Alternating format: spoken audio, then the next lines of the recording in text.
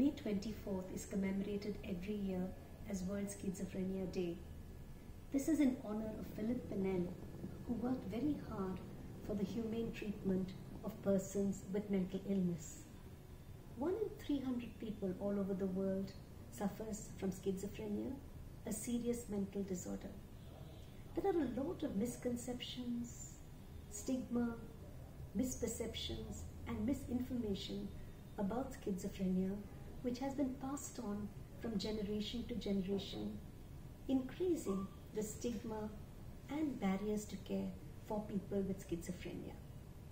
It is very important that we address this, give people the correct information about schizophrenia so that people can approach the right kind of mental health care professionals for timely treatment as well as rehabilitation.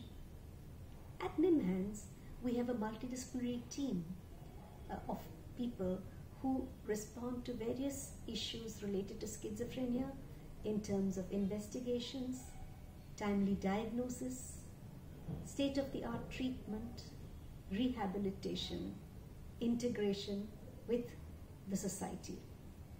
Both persons suffering from schizophrenia and their families need a lot of support, and I hope today, which commemorates World Schizophrenia Day, will be an opportunity for all of us to rededicate ourselves to better treatment and a proper rehabilitation and reintegration of persons suffering from schizophrenia, and make sure that their rights in society are given to them.